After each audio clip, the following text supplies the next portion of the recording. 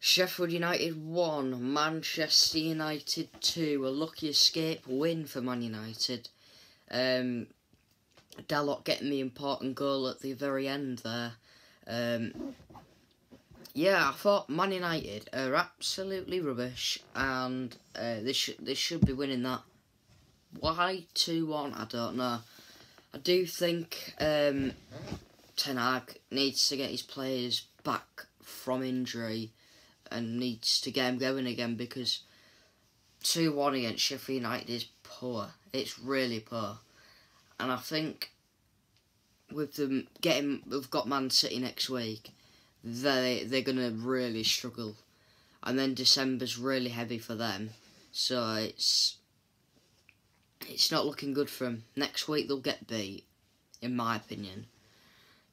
So yeah, I thought it was a very lucky win, because the shot from Dalot was quite a lucky goal with how he struck it. The keeper was unlucky, unfortunate.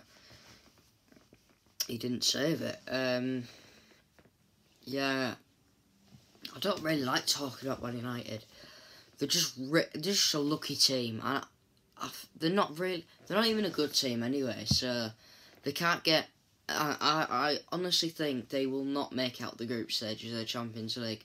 I think they've got a game this week on Wednesday against Copenhagen away, I think. You never know, they could struggle with that. Yeah, because they've got Champions League and then they've got City at home, so that's gonna be a tough. They'll have to get. I don't know who Ten Hag would play actually. It just depends on who's fit on and not. Yeah, I'm gonna leave it here because I don't like talking about Man United. Live stream, watch along, Villa West Ham on I'll be streaming before 4. Kickoffs at 4:30. So I will see you on there.